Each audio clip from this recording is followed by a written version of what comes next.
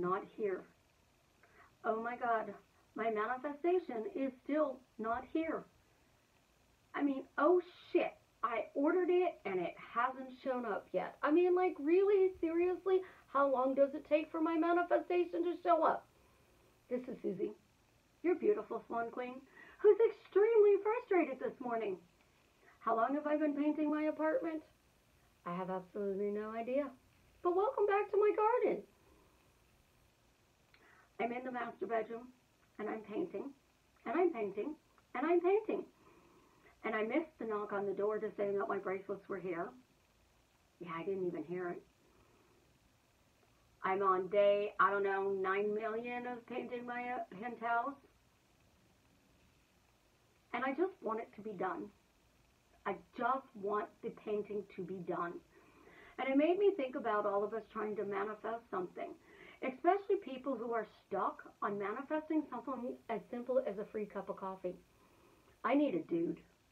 Like, I need a dude who just does, like, all my little pet projects. I have a project. Oh, baby, what do you have to do today? I'll be more than happy to do it for you. Just lay out your honey-do list. I need a dude to do my honey-do list. I need to manifest that. That's what I'm thinking about while painting this painting project. So I have over half of my apartment done. I have literally the 2 bathrooms, my studio, and half of my master. I have the 2 bathrooms to finish, half of my master, and the studio to paint. The rest of the apartment's completely done. And I am struggling to finish this. And I know we struggle in our manifestations, and we try to force them to be done. And we work so hard to make sure that our manifestation is done. This morning, all I can think about is doing a video that said, look, it's done! Oh my God, the painting is done! Should we get a selfie stick and walk through the apartment? I'm going through my head and I'm trying to figure out what implies my manifestation of my apartment painting is done. And when people come to me for coaching, they know what they want. They know what implies it's done, but we talk about why it's not done, why we're stuck, what we need to change, what do we need to do differently. How do we get around this? I'm stuck. I have a block, and I'm flipping out. So we talk it to death. And we do. We talk it to death. But I noticed that sometimes, because I'm a girl, I look at the problem. And then when I have guy clients, they look at the solution. So I know there's a problem. They know there's a solution. But we're not hitting on all fours. So I had a client got back together, forgot to message me. Somebody else told me. Score! 1007. Yes. I am so happy. Like, literally, I am so happy. I found out last night. It's what stopped my finishing the master bedroom. Because I was, like, happy dancing. But, you know, when we get our manifestations, we're so happy. We're boasting to the world. Or we're closing the door and we're not sharing it with anybody. So when we talk about our desire and our manifestation, we actually wind up talking about what's stopping us from getting it more than what's actually getting us our manifestation. They're not doing this. I'm not seeing that. I asked for a sign to get proof that my manifestation is coming or it's working. I want to change my life and I want to create this. And I'm making lists, and I'm doing all the right things, and I'm picking the wrong name to claim it, and then I'm not sending out the right message to the minions because it's not here. It's not knocking on the door. I get stuck too. And when you get stuck, we have to go back to the basics. We have to go back to what implies it's a done deal. If I am waiting for Jared to message me, I'm waiting. And he could message me absolutely anything. That doesn't imply that my manifestation is done. If I'm waiting for Jared to knock on my door, UPS knocked on the door and I missed it. So I might not have heard him knock today. But if I am going to the end and I'm truly, truly living from the end, he's not messaging me.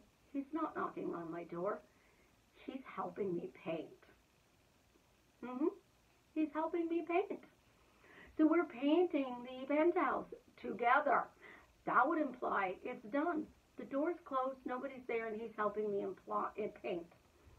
But you know, that's not about me. That's about something he's doing for me, which is really, really awesome, sweet, nice, loving, amazing. And if I don't get a dude to help me, like with my honey-do list, I swear I'm going to go insane. But he shouldn't have to be that dude. I could hire somebody to help.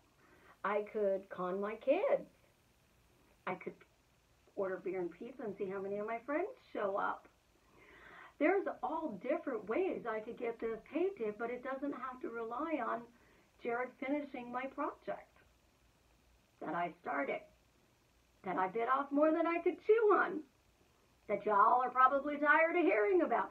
But this is a good lesson in manifesting. It really, truly is.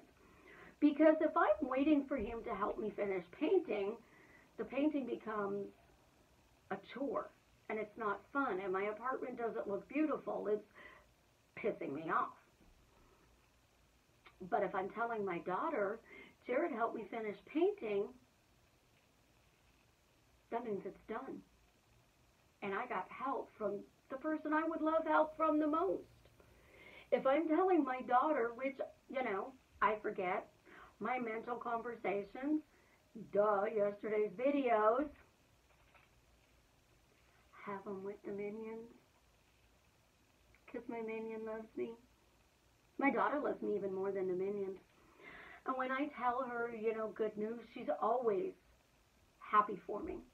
And she's always doing something, like giving me a cup of coffee, chicken nuggets, babysitting. You want to babysit, little one? I just told you really good news and you're asking me if I want to babysit? But it's a done deal because I gave her the really good news. What I tell her, what she says next doesn't really matter. It means I got it done.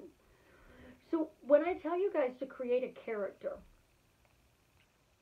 you are creating a character. It's Neville's technique of the phone conversation.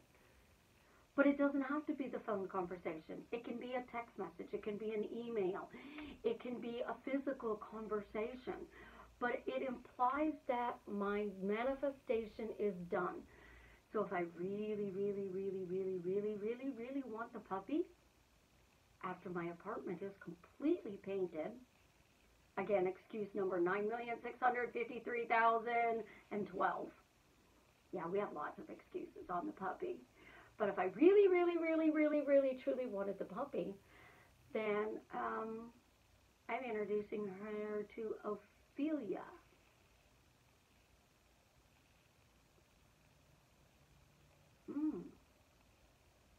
I'm introducing her to the little one.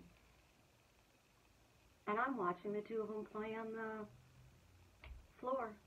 And they're having a blast. So how do I get my puppy? I introduce her to little one. That's all I got to do.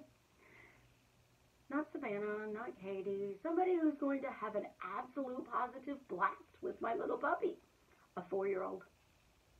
That would imply I have it done. Because I'm introducing my puppy to the 4-year-old. And my little minion now becomes my beautiful 4-year-old who is in love with my little Chinese crested puppy who looks like a little Clydesdale horse, who prances like a Tennessee Walker, who's got this beautiful chocolate body with this beautiful blonde hair. Absolutely amazing little dog, and she's quiet. She has to be quiet because we live in an apartment. I mean, I have the penthouse, but she still has to be quiet. See, I'm making too big of a deal out of my manifestations, partially because, you know, I need to learn how to manifest on my own, but it teaches you guys how to manifest. You don't really care whether or not I manifest a puppy, but you care if I can use manifesting a puppy to teach you how to manifest your specific person. So I'm going to go paint, And I'm going to imagine while I'm painting that I'm introducing little one to my puppy. Because that means my landlord said yes. That means I found the perfect puppy. That means that there are no issues, problems, and 1,012 reasons, 0.7, why I can't have her anymore. Because I have her. We all want our manifestations. So let's stop talking about blocks and the reasons why we don't have it and go back to the simple basics that Neville teaches. Create a scene that implies it's a done deal. What implies that your manifestation is done? Tell me in the comments. I'd love to know.